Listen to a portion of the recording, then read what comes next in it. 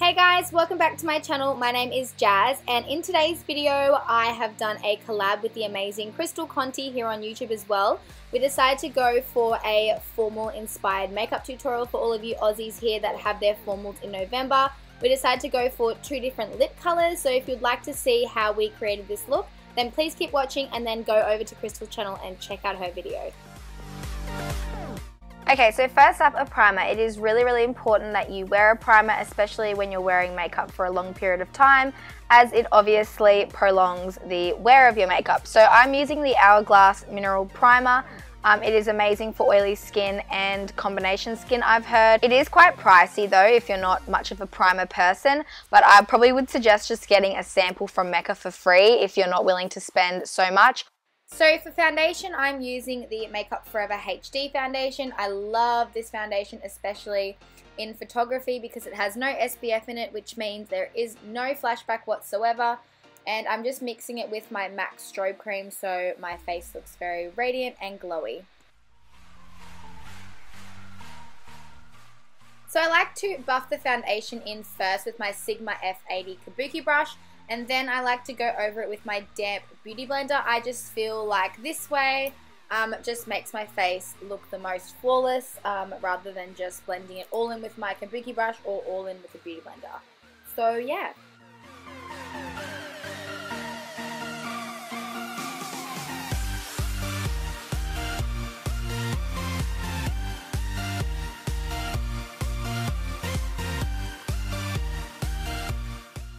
And then to further cover my blemishes, I'm using the MAC Pro Longwear Concealer in NW25 and just putting them on my gross pimples that need more coverage. I love this concealer, especially for blemishes.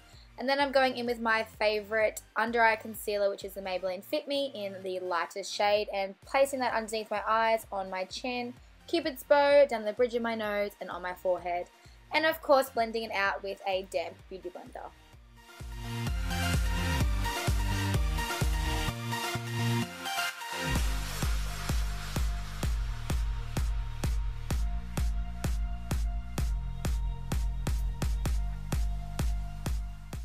And then I'm using my MAC Soft Ochre Paint Pot just to prime my eyelids. This really cancels out the redness in my eyes and I guess keeps the eyeshadow on for a very long time. If you're not wanting to spend so much on it, I would just recommend using any light concealer. So now I'm just setting my under eye area with the Mercier translucent powder. This stuff is seriously so amazing. It feels like silk and I would highly recommend it. Plus this e.l.f. blush brush, it is amazing. Best duo ever.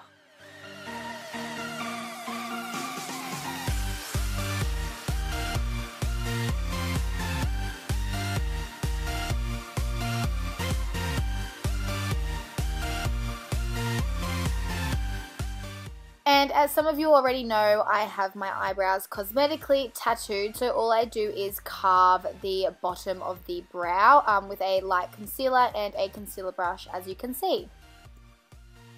And then, as per usual, setting the rest of my face with the Australis Fresh and Flawless Face Powder in the shade Darkest Brown, and I'm just using a Jessup large powder brush for it. And then going in with my favourite bronzer, which is the Hoola by Benefit on this Tahlia Jayde angled contouring brush. I'll leave a link down below where you can purchase her brushes from. So I'm just putting that in the hollows of my cheekbones, on my forehead, temples, and along my jawline.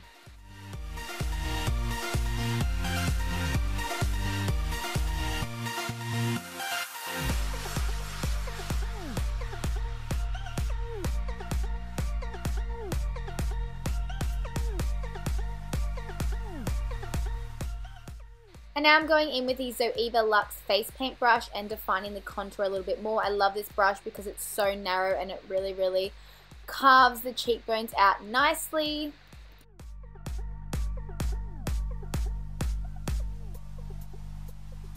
So now I'm baking my contour, and for this I'm using the Face of Australia translucent powder, but you can use any translucent powder of your choice, and I'm just using this with a angled cosmetic sponge that you can get from literally anywhere. And as you can see, I've just put a big fat line underneath my contour, wait 30 seconds and then brush off the excess. I don't like to keep it on for that long, otherwise the line becomes a bit too harsh. So yeah. For blush, I'm using the Benefit Coralista blush. I absolutely love this blush because it's not too much, and I'm not really much of a blush person anyways.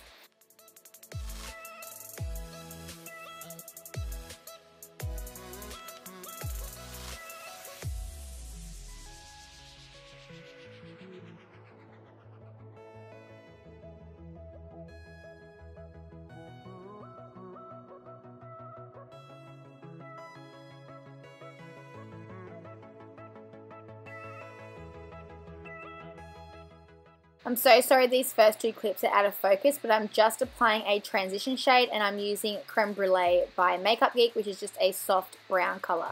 And then I'm going in with the BH Cosmetics Carly Bible palette, and as you can see, I'm using the darkest color in the palette, which is on the screen, and I'm placing that in my crease with a Zoeva, I'm pretty sure it's called a crease brush, but I'm kind of creating like a soft cut crease look.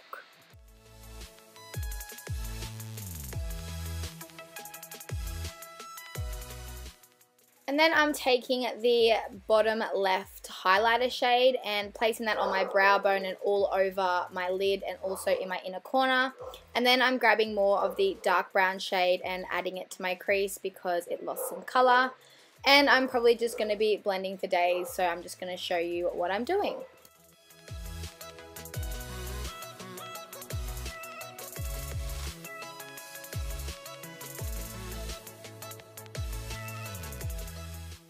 And then for the wing, I'm using the Maybelline Eye Studio Gel Liner, and I'm using my Zoeva winged liner brush for this. And as you can see, I'm just creating a medium-sized wing.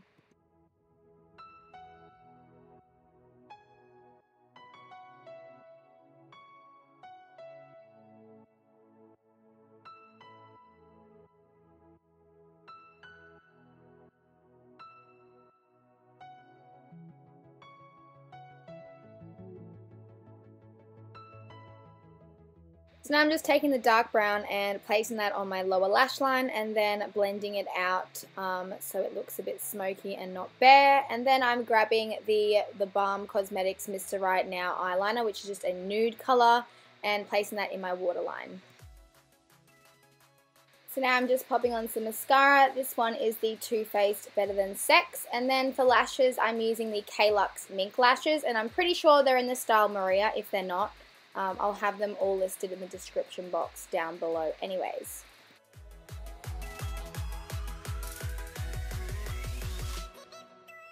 So for the nude option, I decided to go with the Boldly Bare Lip Liner by MAC, and I decided to pair that with the Gerard Cosmetics Buttercup Lipstick, which is just, as you can see, a really light nude pink color. It's not a color that I would particularly wear on a day-to-day basis, but heaps of people seem to like nude pink colors, and I actually didn't mind how it turned out on me. So yeah, this is the nude pink color.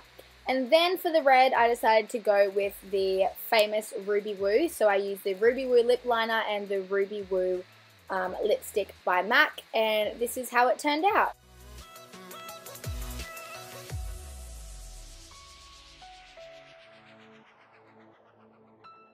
So I hope you guys enjoyed this video. Don't forget to give it a thumbs up if you did, and comment below what you would like to see next. Also, don't forget to head over to Crystal's channel and check out her videos.